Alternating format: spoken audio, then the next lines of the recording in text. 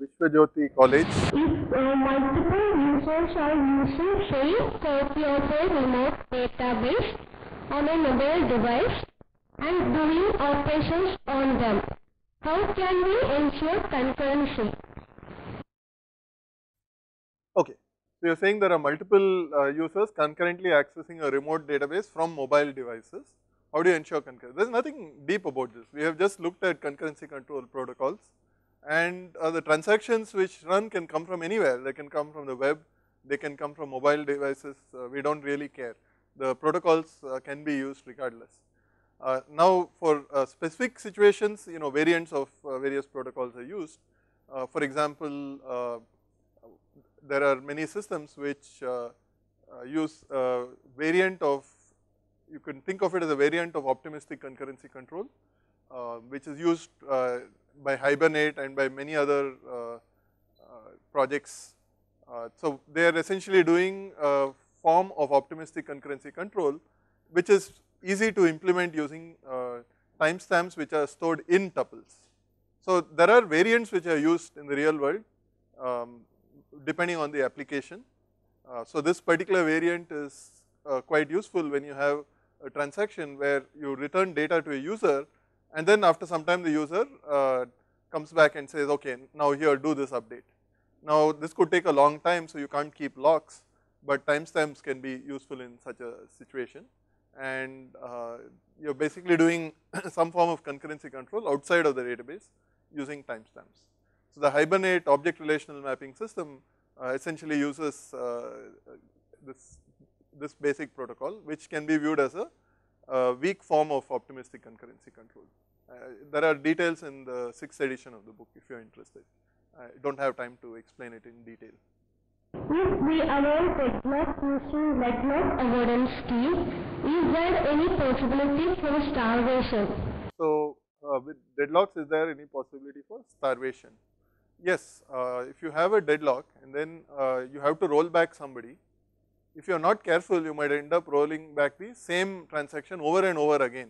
So you have a possibility that transaction comes in, other transactions come in, there's a deadlock, this is rolled back, it restarts. Now meanwhile other transactions come in, again deadlock, this is rolled back. So theoretically this could happen. Practically speaking, to avoid this, many databases will have a preference on which transaction to roll back. So if they have a choice, they will not roll back transactions which were submitted earlier. They will roll back transactions that were submitted more recently. So the oldest transaction will get through, it will never be rolled back. Okay, I hope that answered your question. Let's move to some other center. We have NPR College.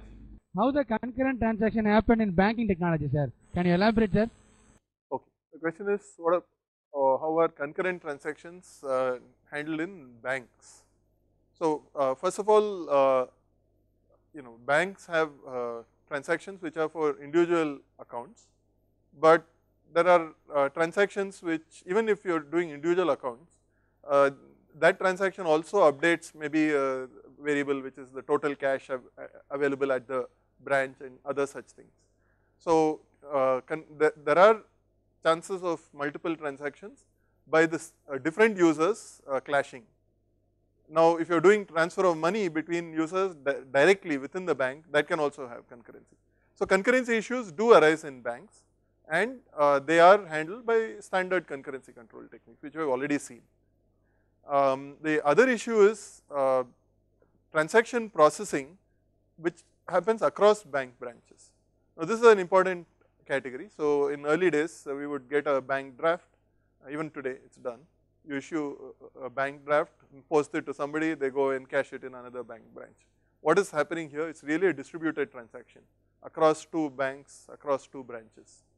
Today there is a different infrastructure which is increasingly used, which is the NEFT, National Electronic Fund Transfer, or variant of that called RTGS, which gives more immediate transfer of money.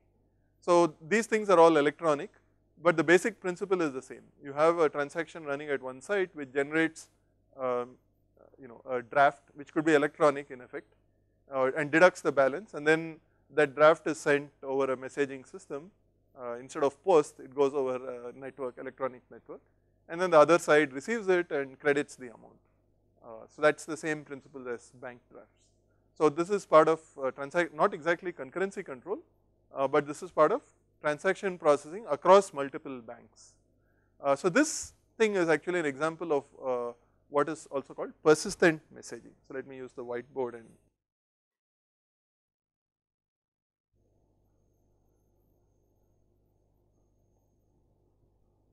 okay. So the electronic bank drafts are essentially persistent messages, persistent in the sense that once the draft is created, electronic draft is created at my branch, it will be delivered at the other side even if there are failures in between. The database guarantees it. How it's implemented is, there are some interesting techniques. Essentially, this message is stored in a relation in the database. So there is a in database transaction which deducts my account and creates this message in another relation in the database. Then there is a process which takes, scans that other relation and picks up messages from there and emails them or whatever other network protocol is used, sends them to the other bank potentially or another branch. Well, another branch is less of an issue these days because of core banking. All the branches of most banks nowadays run off a single centralized database. So it's mostly for other banks. And there they make sure that duplicate delivery is detected and they'll acknowledge it. Until it's acknowledged, the source bank will keep resending it, so that if a message is lost, that doesn't mean money is lost, and eventually the amount will be credited on the other side. Does that answer your question? Sir, yes sir, another question sir. Sir, DBMS concept usage in telecommunication sir? DBMS concept usage in telecommunication, anything? So database concepts used in telecommunications. Databases are very much used in telecommunications. Every call that you make is logged in database. Not only calls, but the network state, what is connected to what are the what is the capacity, all the whole network state, infrastructure, everything is in various databases. And then there are monitoring systems which track what is going on in real time. So there the data may not be stored in a database, but it is streamed in. So it's a major data management problem. It's called, so this aspect is called streaming data, and you take data streams and that's used in a monitoring center to see what is going on. If something fails, you want to rectify it as soon as possible. So a lot of these concepts are very much used in telecom. And then there's a whole issue of billing for calls and discounts and keeping track of how much data you have used. So there's a huge amount of database technology of various forms used in telecom networks. We have Bharati Vidyapith, Navi Mumbai. Go ahead. Sir, could you explain me why the execution time of a query in Ubuntu is very less than Windows? Execution time is less in Ubuntu than in Windows. I would be surprised. The query execution time is a function of the database system and the hardware. It should not be majorly dependent on the operating system. Now, if you actually ran a query on Postgres on Windows and Postgres on Ubuntu, I'm not sure why that could have happened. I don't think the OS has a major role, but it could be some impact of what other processes were running and how much memory was available and so forth. It's hard to tell without looking at the specific instance, but OS should not have such a major impact. Sir, another question. Could you please explain various steps in detail for query optimization, sir? Okay. So for lack of time, I just gave you a high level view of query optimization, but I think I did cover the join ordering algorithm, how to choose optimal join order. That is core to most query optimizers. There are more complex query optimizers used, for example, in SQL Server, but the optimizer used in most other databases revolves around join order selection, plus a bunch of heuristics for pushing down selections, and then other heuristics for dealing with group by aggregation, union, and all the other, and then of course nested subqueries. I also explained how nested subqueries are handled by decorrelation. So I think I have given you the big picture of what goes on in most typical database systems. So a query comes in, some rewriting is done to simplify it, for example, decorrelation. Then if you have a query with nested query, hopefully decorrelation would have broken it up and it's no longer nested, but it still might be nested.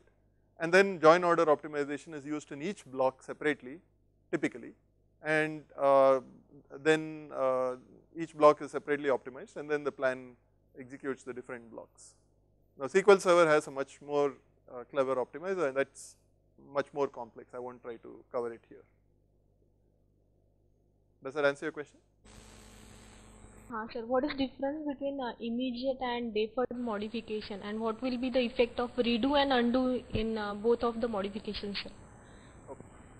That's a question very relevant to the recovery chapter, which we are currently covering. So let me answer that one in reasonable detail. So in deferred modification, what happens is that the transaction does not actually perform the write on the database, not even on the database buffer. It does the write locally in its own memory whenever a write is called. When a read is done by the transaction, first it has to check in its local memory if that same data item had been written earlier. If so, it must take the locally stored value. Now what is the point of this? The point is that writes are done only when the transaction commits. So what is done in logging with deferred update is, you have to write only the new value for anything which you update. You don't have to write the old value. And what happens is that all the log records are written out with only the new value. So let me use the whiteboard. So the log record will now look like this: transaction, which data item, and the new value. There is no need for an old value, because updates are never done till the transaction actually commits. And so what happens, these log records are created whenever an update is done, and when the transaction wants to commit, all these log records are flushed to the log on stable storage. At this point, the transaction is committed with not a single update having been done to the database. But as part of the commit processing, the logs are still held, the log is flushed, and all the updates are written to the database, at least the database buffer, at this point in time. So there is no need for old value, it's not required. Therefore, there is no undo processing at all here. The recovery only has to do redo of transactions that committed. If a transaction failed, a redo is no longer required. So that's the benefit of deferred modification. But there are some drawbacks of deferred modification. One of the big drawbacks is that if a transaction does a lot of updates, it may run out of memory to keep track of what all updates it did. And then there are some other drawbacks as well. So practically most databases that I know do some form of immediate, but then there are things in between immediate and deferred. In particular, for example, PostgreSQL uses snapshot, Oracle uses snapshot. Snapshot requires you to create new versions. So Postgres does not actually update the data item in place. It creates a new version of that data item. So now you might ask, why do we want undo logs? Because the update is never done in place. So undo logs may be needed for certain things, but for regular transaction updates, you might get away with only redo. No need for an undo, because it's not updated in place. So there are various optimizations which are possible like this, and real databases do exploit these as much as possible to improve efficiency. Okay, good. Now let's get back to the slides, and I'll have time again at the end of this session for more questions. So we were here when we left off. Concurrency control and recovery was the topic, next topic. So first of all, does the fact that transactions run concurrently affect the recovery technique? And the answer is yes, it depends on your recovery technique. A naively designed recovery technique will get into trouble with concurrent transactions. A properly designed one won't. If you have used earlier editions of the database system concepts book, we actually had multiple recovery algorithms. We said, okay, here is one recovery algorithm which works with no concurrent transaction. Now here is how we modify it to handle concurrent transactions and so forth.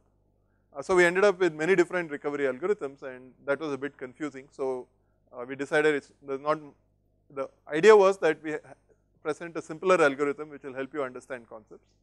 but we decided there are too many algorithms and they may be causing confusion rather than helping. So now we just present one algorithm which actually works regardless of concurrency or not. The other part is that there are certain things which the system must do to even allow recovery. In particular, we assume over here that if a transaction Ti has modified an item, no other transaction can modify the same item until Ti has committed or aborted. That is, updates of uncommitted transactions should not be visible to other transactions because otherwise we can't even do an undo. Now this turns out to be important for recovery with respect to if two transactions which are running concurrently both update a data item. First T1 updates it from 10 to 20, then T2 updates it from 20 to 30. Supposing T1 now aborts. If we do undo logging, when T1 started the value was 10 and T1 made it 20. T2 took it from 20 to 30. If T1 aborts, what should the final value be? If you restore it to 10, you have not only undone T1, you have also undone T2. So can you undo T1 without undoing T2? It turns out there are special cases where there are operations where T1, T2 are adding money. So then you can subtract money instead of simply restoring the old value.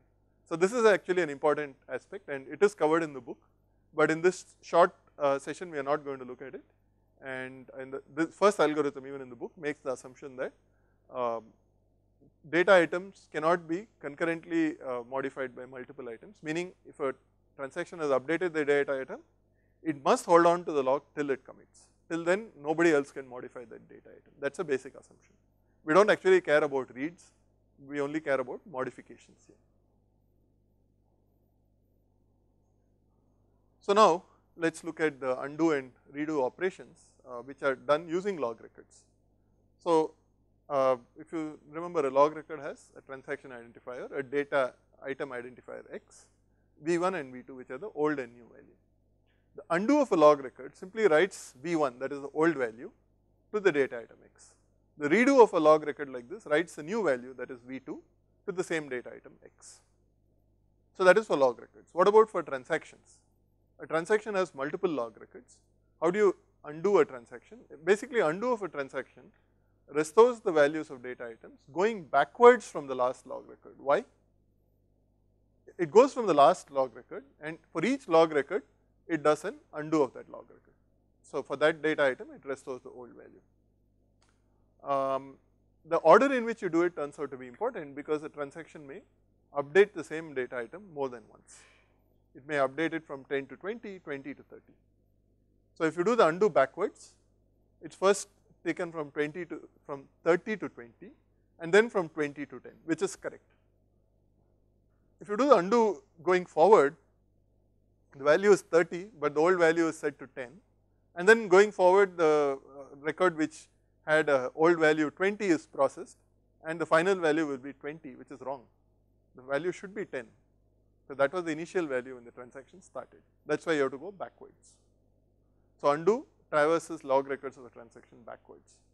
And the other important thing is that when an undo is complete, a log record Ti abort is written out.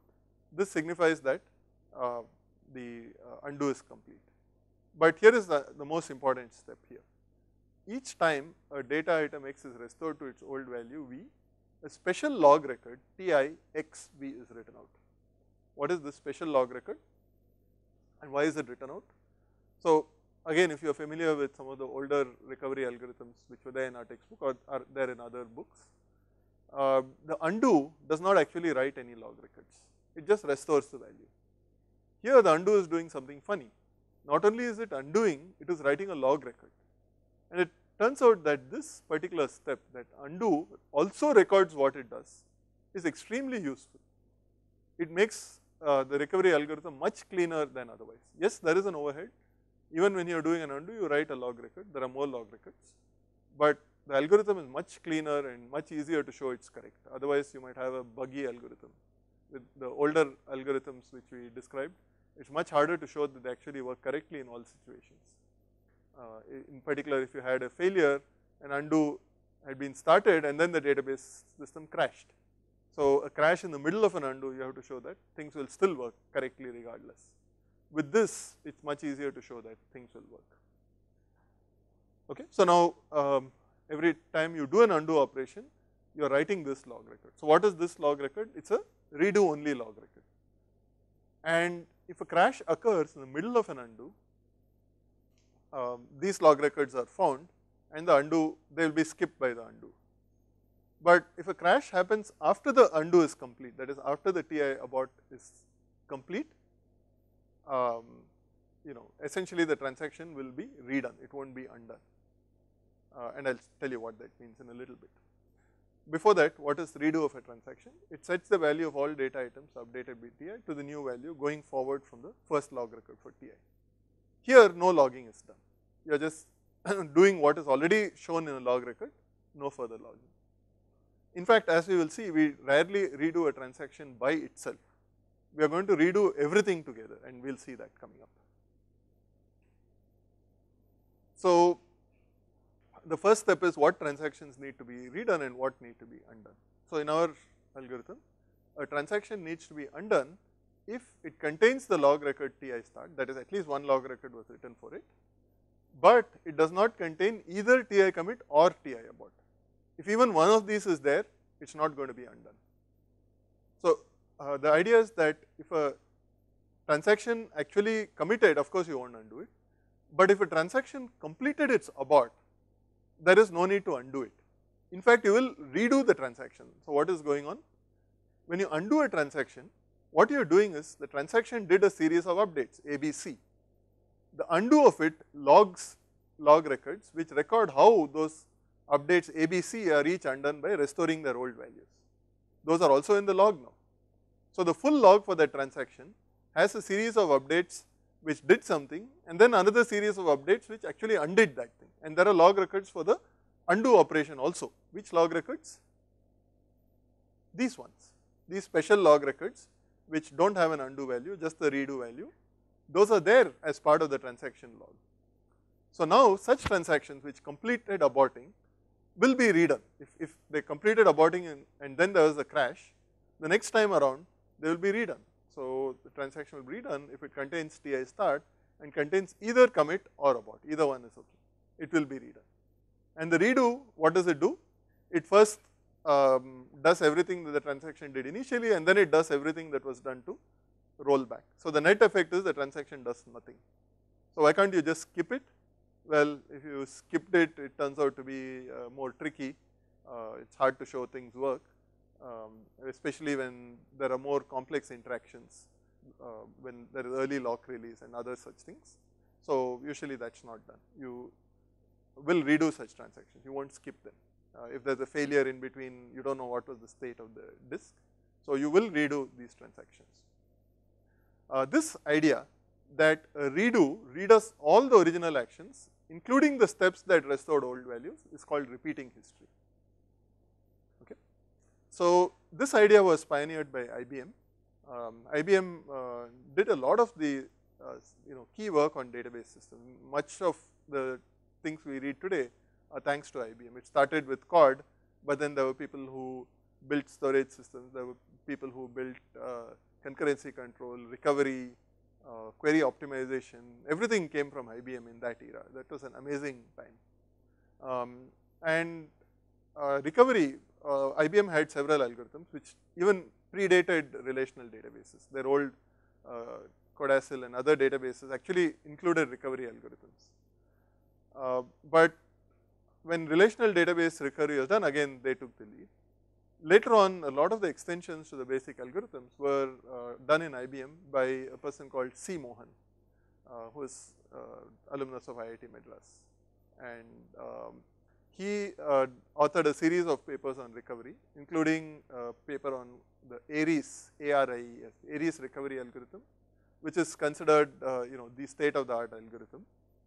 It's now pretty old. It was released, published in 1992 or so. But now most databases implement ARIES or some variant of the ARIES recovery algorithm. It's a very nice algorithm, highly optimized. If you're interested in the algorithm, there are details in the book, but again for lack of time here we are going to skip it. So Aries was based on repeating history, it popularized repeating history. So now here is a small example of the log at different points in time. T0 started, it updated A from 1000 to 950, B from 2000 to 250. If a crash happens here at this point, this is all that the log has, what do we have to do? We have to undo T0. How do we undo T0? We are going to go backwards, we will restore B to 2000 and A to 950. In order to restore it, we are going to write out T0 B 2000, T0 A 1000, and then when we hit T0 start, we will write T0 abort. So at that point, T0 has been rolled back. Now supposing instead T0 continued and committed here, then T1 started and it had done an update but it crashed. Now what we have to do is we have to redo T0 and undo T1 in effect. But the algorithm which we see will actually redo everything going forward, including the partial effects of T1 and then undo T1. So when T1 is undone, when T1 is redone, T0 is redone, it sets A to 950, B to 2050. Why should it do it again? The idea is in the first time around, this may have been written to the database buffer, but was never written to disk. Before the system crashed, this update never went to disk. So we have to do this again and make sure it goes to disk. There are actually optimizations. Aries can very often figure out that, hey, it was actually written to disk, I don't have to do it again. So that's one of the reasons Aries is very successful. It optimizes a lot of common cases and it's much faster as a result. So anyway, the redo logically redoes everything. Aries optimizes it by skipping some of the redos which it knows are not required. And then it also does this redo effectively. And then it does an undo, restoring C to 700. And in this case, the redo redoes T0 and T1. Now one last concept, then I will give you the overall algorithm. The last concept is that all this redo and undo, what did I do? I started it somewhere in the log. Where in the log do I start? If I do nothing, I may have to start at the very beginning of the log. So I started my database, brand new database, start processing transactions, after 1 week it crashes. Do I have to redo everything that happened in that 1 week? That's madness. The database will take forever to recover. That's not acceptable. So it's absolutely critical that I know from where I have to do the redo. And one way to ensure this is by doing what is called a checkpoint. Okay. What a checkpoint does is, it ensures that certain things which are in the buffer are written out. In effect, it ensures that all the modified data in the database buffer is written out. And it records what was the state of the log, up to where we were in the log when this started, when this checkpoint started. Now the idea is that any log record which occurs before the checkpoint, its update should be already in the database and the checkpoint should have flushed it out. That's the key idea. Now in order to do this, there are some other synchronizations which have to be done, meaning the writing of the log record and the updating of the page in the database must be coordinated in some way. Again, I will skip the details for lack of time, but later in the chapter there is a description of the latches which have to be obtained. First get a latch, then write the log record, then write the page, then release the latch. So there are certain things like this which have to be done, it's discussed in the book. So once these things are taken care of and you have written out all the pages that were updated in the buffer, then all the old log records are no longer needed for redo. Turns out they may still be needed for undo, and I will show you a picture just coming up. So let me repeat.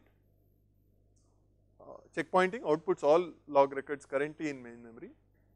So first output all the log records, output all the modified buffer blocks, write a log record saying checkpoint L, where L is the list of all active transactions at the time of checkpoint, and I will come back to why this is required.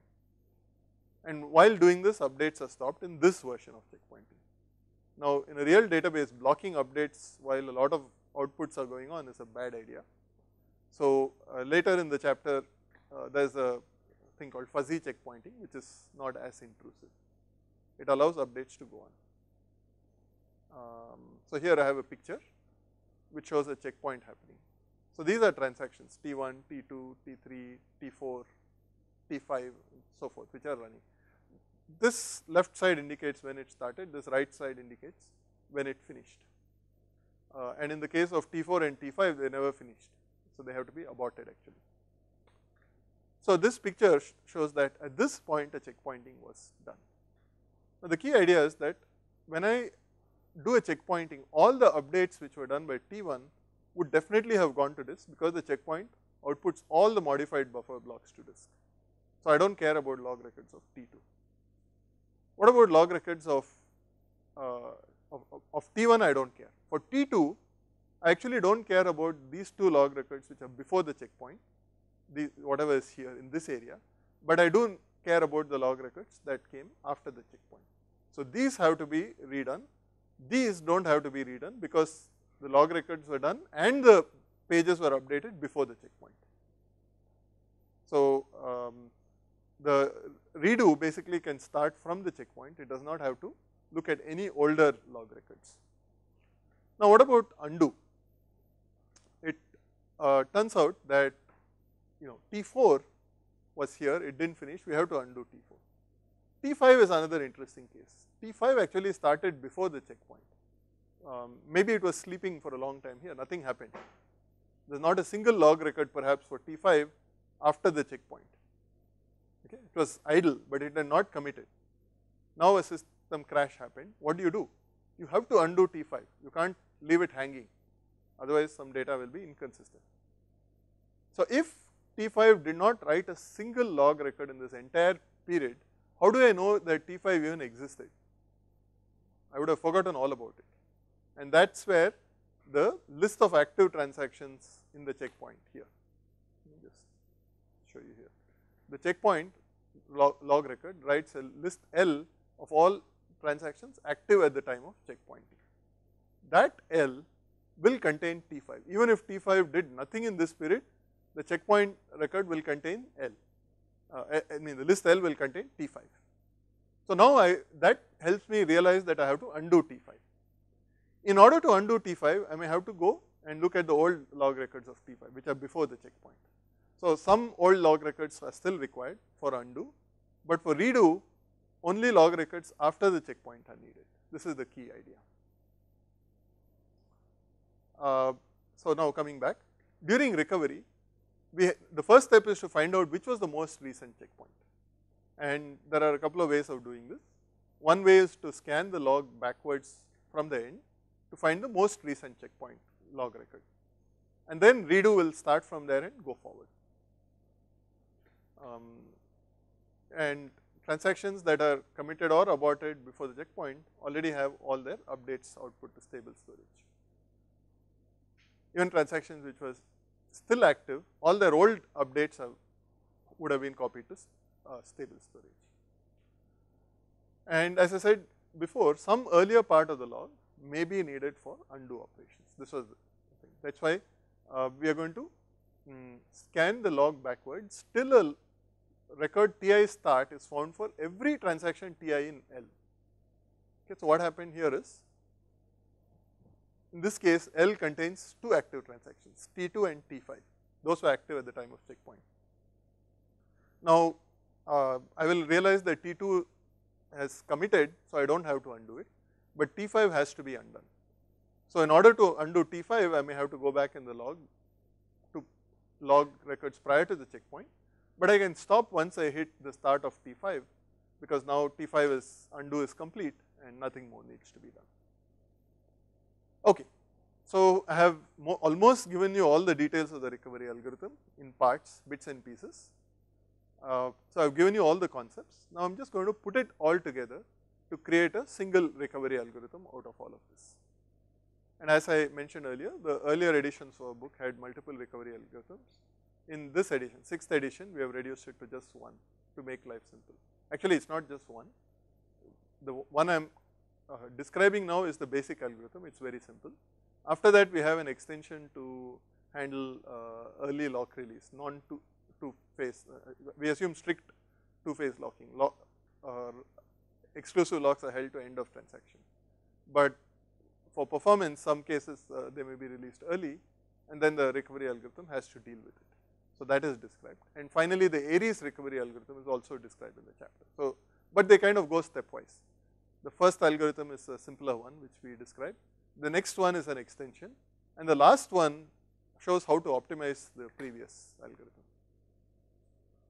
Okay, so we are just going to present the simplest algorithm, and here is what it does. Any recovery algorithm has two parts. During normal processing, as transactions run, certain things are done. So here this is logging. So logging is done as follows. When the transaction starts, you write a TI start record. Every time there is an update done by the transaction, you write a TI item, whichever item, xj, v1 old value, v2 new value. And when a transaction commits, you write a TI commit. And what happens if a transaction rolls back, that is coming up here. So this is during normal operation. The system is running fine. Due to a deadlock or integrity constraint violation, we decide to roll back TI. What do? We scan the log backwards from the end. For each log record of TI, which looks like this, we perform the undo by writing v1 to xj. This is TI xj v1 v2. So we write v1 to xj, and we write this special log record TI xj v1. That is the old value.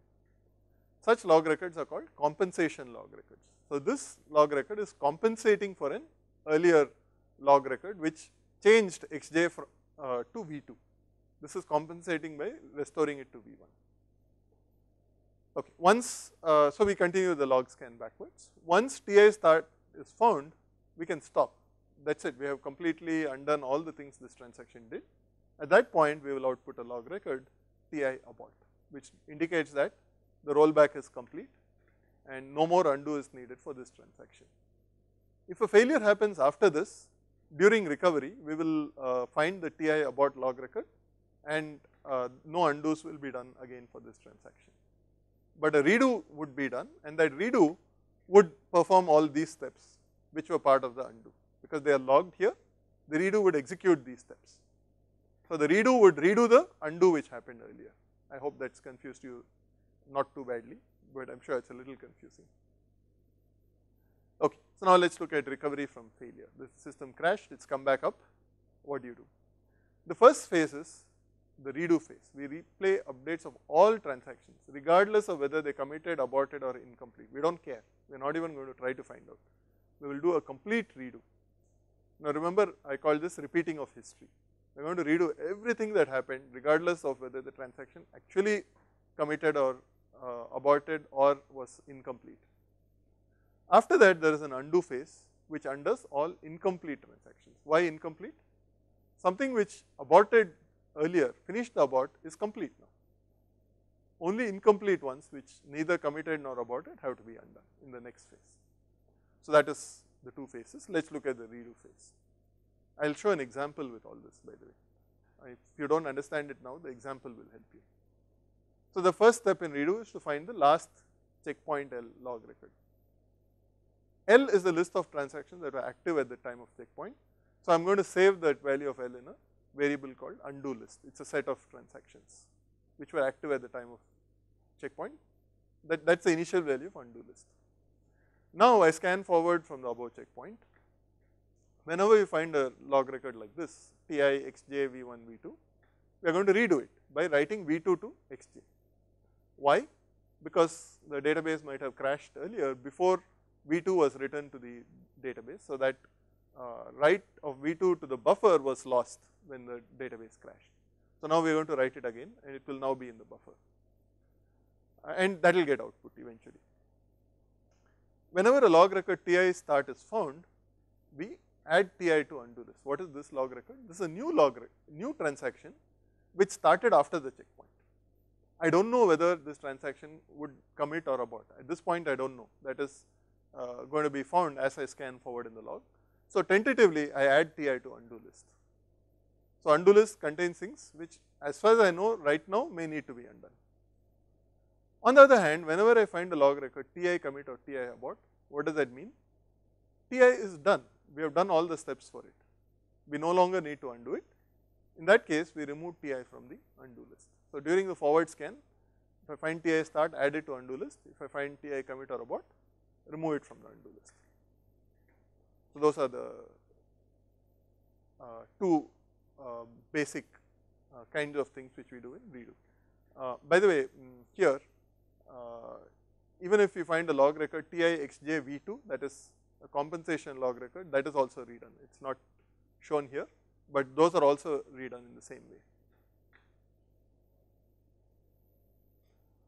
Okay, so what does redo do? It redoes everything, and the undo has to undo things which didn't finish. In other words, at the end of the redo phase, if I look at that variable undo list, it will contain all transactions that didn't finish.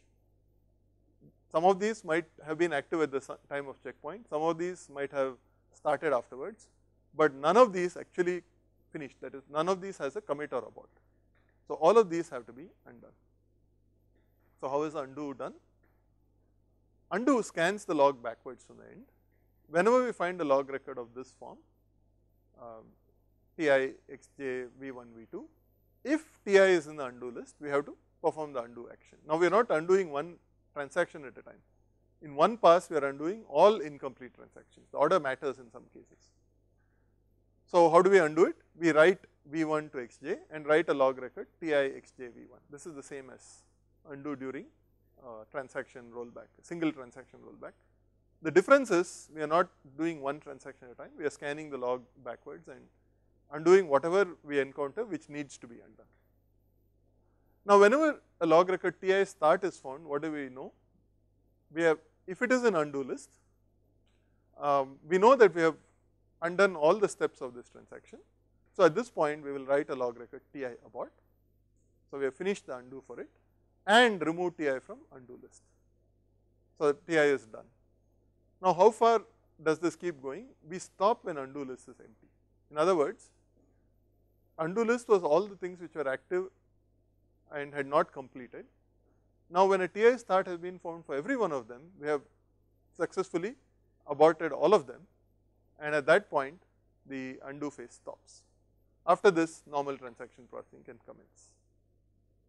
So this is shown through an example here. If you didn't understand it fully, this example should make things clear. So here's the log, T0 started, updated B from 2000 to 2050, T1 started, now a checkpoint happens, T0 T1 happens here. Why T0 T1? Both T0 and T1 are active at the time of checkpoint. So this is the active list. T1 now updates C from 700 to 600, T1 commits. Note that T0 has not yet committed. Then T2 starts and it changes A from 500 to 400, and now what has happened? T0 maybe had a deadlock or integrity constraint violation, we have decided to roll back T0. So how do you roll it back? What are its log records? The only log records it has are B from 2000 to 2050 and start. So correspondingly, the compensation log record is T0 B 2000, which restores B to the old value 2000. Then we find the start record and we write out T0 abort. So what has happened is T0 has rolled back successfully during normal operations.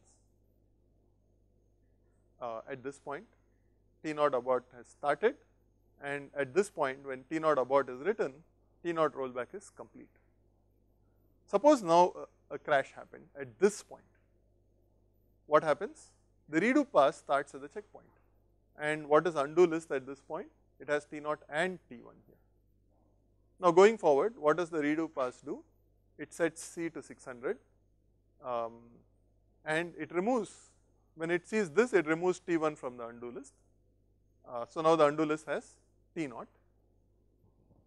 Then when it sees T2 start, it adds T2 to the undo list. Undo list is now T2 T0. Then it finds this record, it sets A to 400.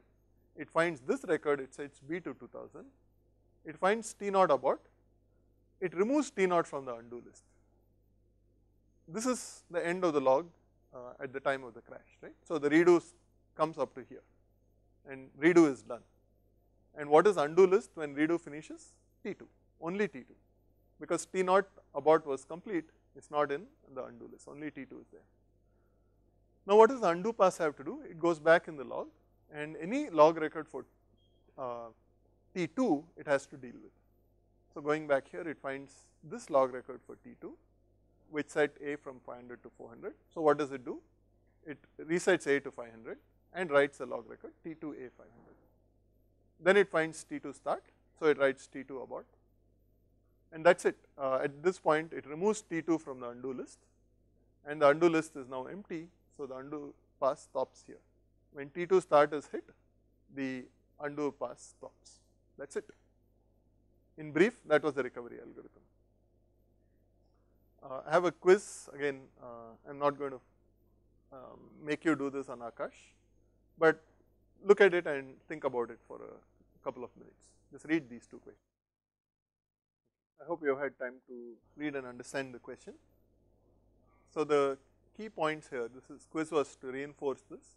Repeating history performs redo on all transactions, everything, regardless of whether it committed, aborted or is incomplete, everything is redone. So what does redo do? It just sets the value to the new value, that is it. Now the second quiz question is repeating history performs undo on what transactions? It does not do it on all transactions, of course not. It does not do it on transactions that have completed and it does not do it on transactions that are aborted. Whether it committed or aborted does not matter, they are all complete. Aborted transactions have all the steps, redo log records for all the steps that they did initially and redo log records for the steps that undid those initial steps. So the redo over here on transactions, all transactions including those that aborted, so that redo would have completed the undo for that. So there is no need to undo, you should not undo transaction that had aborted. So undo is performed only on incomplete transactions. I think this would be a good point to take a few questions. Vivekananda College, Tamil Nadu, please. Good morning, sir. Can you explain the working of timestamp techniques and locking techniques of concurrency control?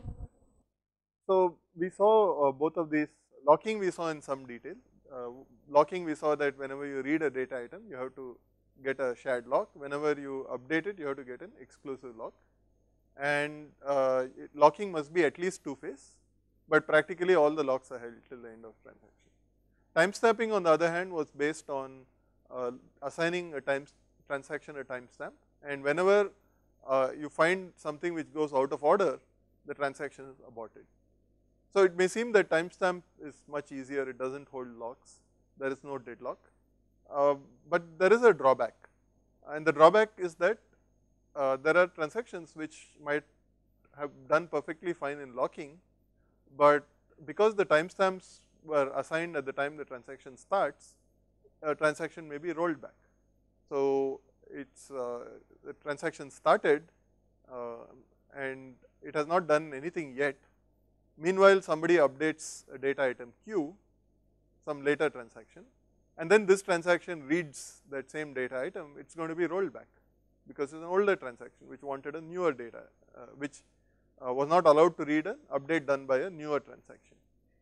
But if you did locking, maybe you could realize that yes, this has an old transaction, this is an older transaction, but it does not matter. There is no cycles in the precedence order, the locking ensures that, and it is not rolled back. It might be allowed to get the lock and proceed if the other one is committed, or it might be made to wait for some time and then it will get the lock and proceed. Of course, in some cases there could be deadlocks, but if you design the system reasonably, deadlocks are not too common. So a timestamp protocol may be easier to implement, or at least appear easier to implement, but it has some overheads of repeated unnecessary rollback, which locking might have avoided. So the resource consumption could be more. Any follow up? Thank you, sir. Okay, we have GRIET, Kukkatpalli, please go ahead. Yeah, good afternoon, sir. what exactly the meaning of implicit locks? Where we can use that implicit locks in the databases? Okay. So what is an implicit lock? So this basically comes in the context of multiple granularity lock. So when you get a lock on a relation, let us say, without getting locks explicitly on the individual tuples, you implicitly have locks on the individual tuples. You didn't ask for the locks one at a time. So you said lock the relation. You didn't say lock individual tuples, but implicitly you have locked individual tuples also. So this is part of multi-granularity locking. I didn't get into multi-granularity locking in detail, but I think this example should make it clear. On the other hand, if another transaction wanted to lock individual tuples, but not the whole relation, it will get what is called an intention lock on the relation and then get explicit locks on tuples. Now obviously these two conflict, and the conflict is detected in a different way, but conceptually the conflict is because the first transaction implicitly has locked all the tuples, even though it didn't explicitly lock it, and the other one explicitly locks it, but this conflict also has to be detected, and it is detected by multiple granularity. Does that answer your question? Another question, sir. Yeah, exactly. Another question, sir. How to view existing logs on the database? Okay. How do you see what logs are there on the database currently? Again, most databases do provide a way to view this, but it's non-standard. So if you're in Oracle land, I think if you use one of the common things, Toad is a common tool. It can tell you what all locks are there at a point in time. For PostgreSQL, I have not seen this. It doesn't exactly do locking. I don't know if you can see the internal details like that, but I wouldn't be surprised if there is some way to do it, because people who debug these systems will need to know what is going on. So there is probably some way to do it, but I am not familiar with it. Okay, let's move on to the next few slides, and then I will take some more questions. So the last few things in the recovery section are coming up now. The first is log record buffering. So earlier the assumption in the logging in the whole algorithm was that whenever I write a log record, it is immediately output to stable storage. That's a big cost. If every time I write a log record, I have to do a disk IO to output it, that can be very expensive. So instead what I want to do is allow many log records to accumulate in the same page, and then when the page is full, I will write it out to disk. So I don't write the same log page to disk many times. So I would like to postpone it. I can't postpone it indefinitely. When a transaction wants to commit, I have to output the log records. I can't postpone it much beyond that. So the idea here is that when I write a log record, I don't necessarily write it immediately to stable storage. I will keep it in memory. However, the problem is if I postpone this, and meanwhile a block of data in main memory is output to the database, without the log record describing the changes to it being output, we are in trouble. So think of a transaction which has updated a block, it has written a log record, the log record is still in memory, and the transaction is not committed. Meanwhile, that particular buffer block is written to the database. So what you have is an update of an active transaction is in the database, but the information required to undo it is not in the log. If you have a crash at this point in time, you cannot undo that update. That's a big problem. So the key solution here is that before you write that particular buffer block, you have to make sure that all the log records for that buffer block have been written to disk already. That's a minimum number of log records that must be written to disk before you output a particular block. This is called the write ahead logging rule. The write ahead logging rule says before a block of data is output to the database, all log records pertaining to data in that block must have been output to the stable storage. Strictly speaking, only the undo information is output, but in our algorithm, undo and redo are stored together.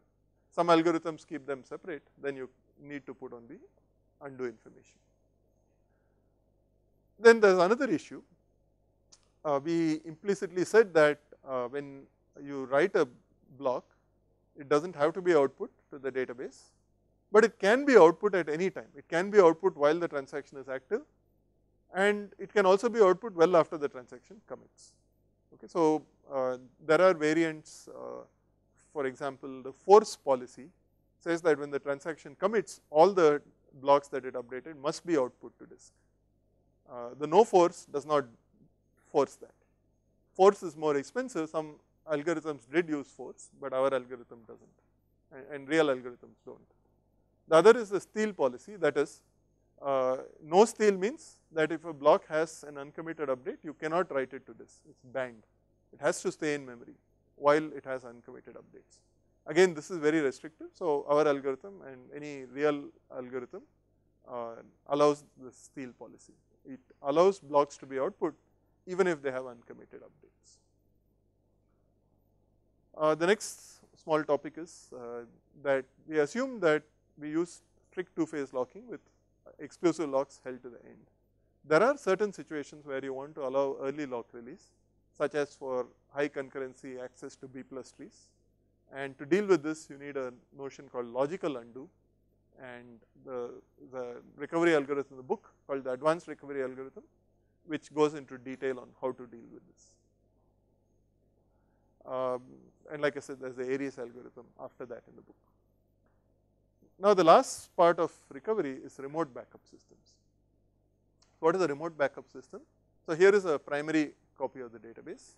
It has data, it has log records. Now here is a backup system sitting somewhere else, and there is a network which is used to send things which happen here to the other one.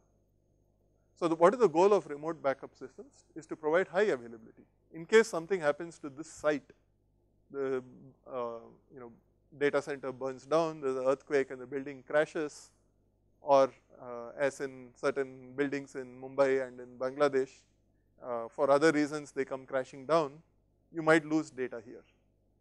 So you don't want that to block operations, you want high availability. Not, supposing there is a power failure and the database has to shut down, the data is not lost, but you don't have availability at that point. That is also an issue. You don't want State Bank to stop operations because there was a major power failure in Navi Mumbai where their primary is located. So they have a secondary in Chennai. So problem here does not mean that State Bank all over India comes to a halt.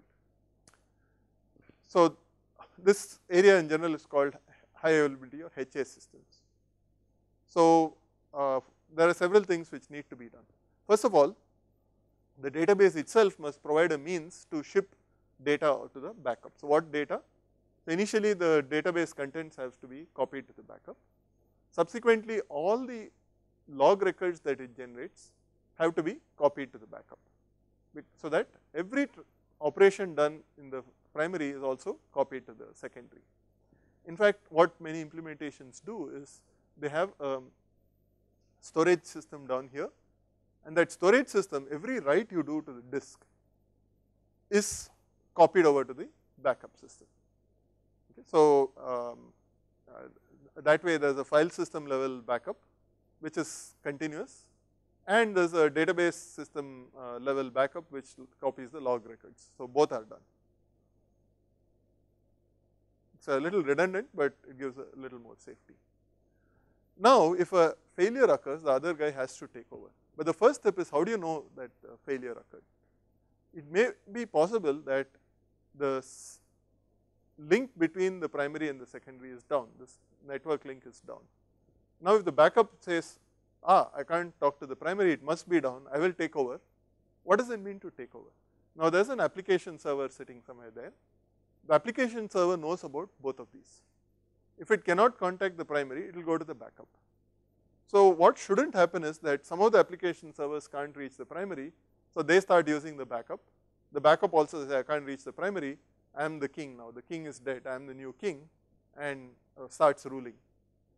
Meanwhile, at the primary, the king didn't realize he had died, and the king continues to reign over his part of the kingdom. Now the kingdom is split into two parts. This of course, would have been a real issue long ago, and in fact it is an issue even today. You never know who is the king of BCCI today, it may change. But in the context of databases, what we need to do is to have multiple links between the primary and the backup. So if a link fails, hopefully the other links will still be alive. If all links fail, then the likelihood is that the primary is actually dead. Not a guarantee, but it improves the chance vastly. And on these links, heartbeat messages are sent. What is a heartbeat message? It's like saying, I am alive, I am alive. Every second you send a heartbeat message over all the links. So if all the links are unlikely to die together. So as long as the primary is up, the secondary will keep getting heartbeat messages from at least one link. If no heartbeat messages come, the primary is dead. So now the secondary takes over. What does it do? It first performs recovery using its copy of the database and all the log records that it received from the primary. Okay, if the whole file system is replicated, it has a copy of the logs and of the data, it performs recovery. And then it is up. Now the primary should not take over as soon as it comes back up. It has to do a handshake with the secondaries. So the secondary says, okay, the primary is up, now I will stop processing transactions, and meanwhile it will send all the updates that it did to the primary. So the primary catches up, and then the primary can become the king again.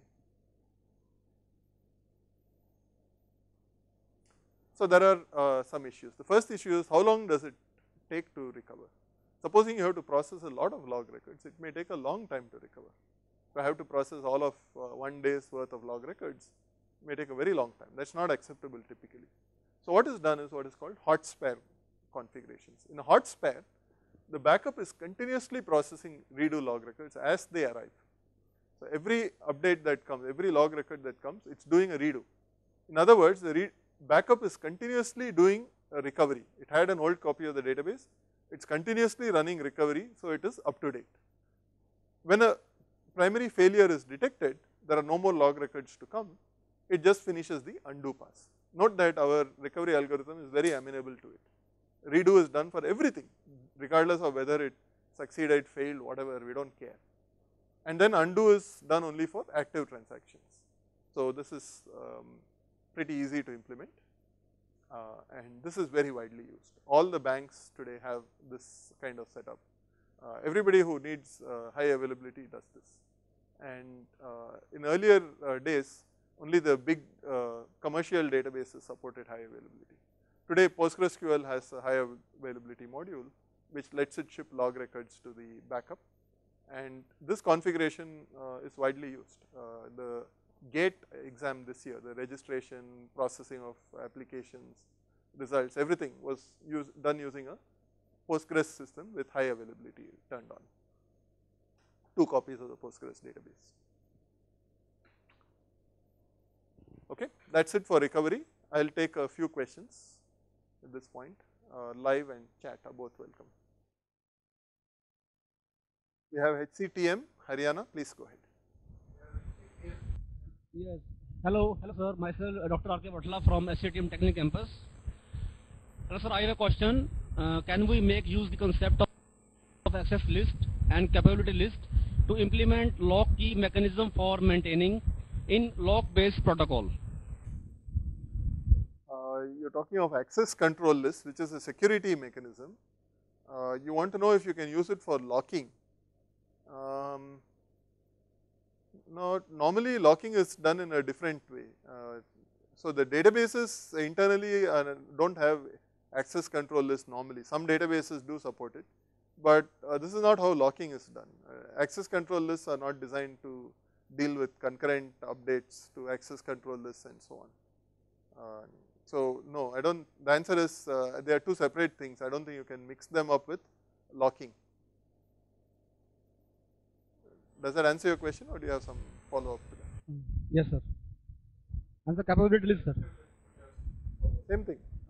Capability lists are also used for access control, and or I don't think that has anything to do with locking. That's a different concept. Now of course access control to data in databases is important.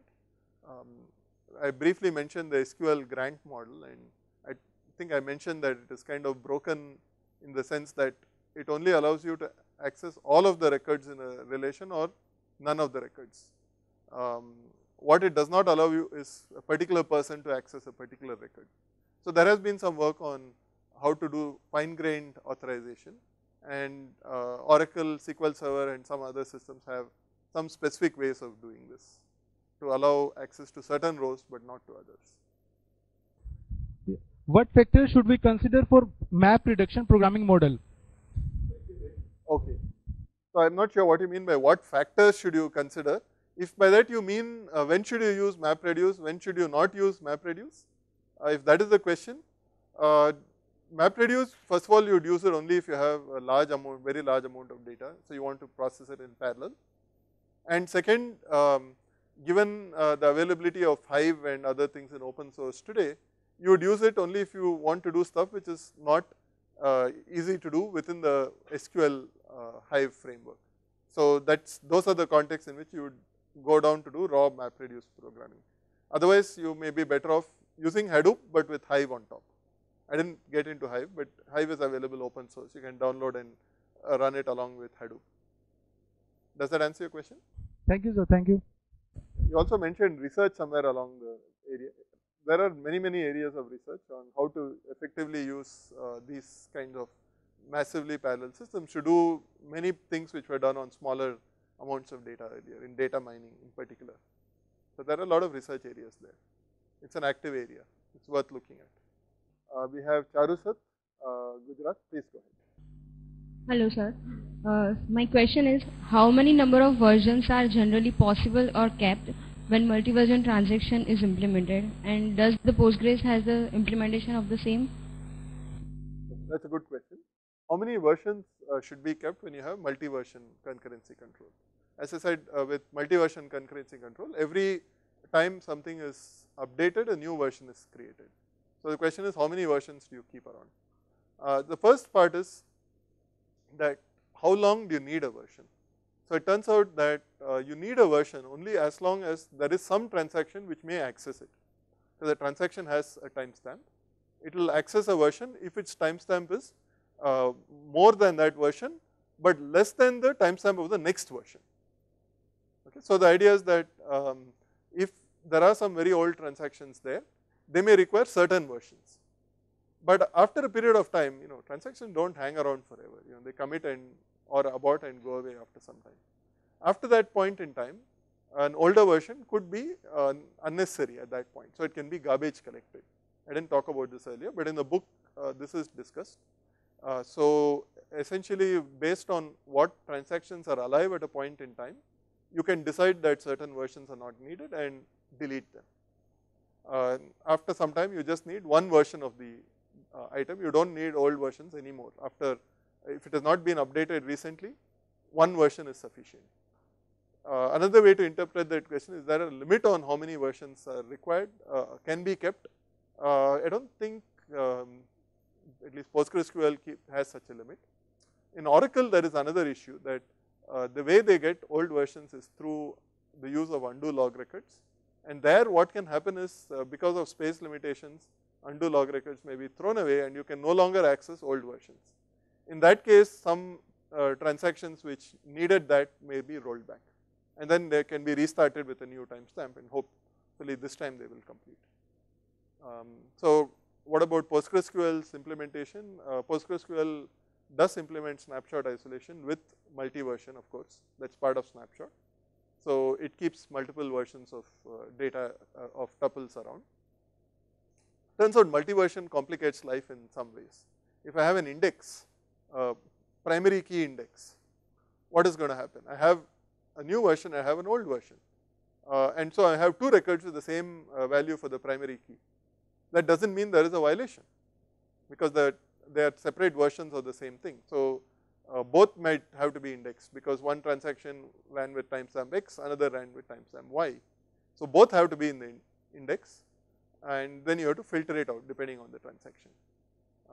Similarly, for foreign key and so forth, you have to deal with the fact that multiple versions are there, and ensure you are using the right version at any point in time. Does that answer your question?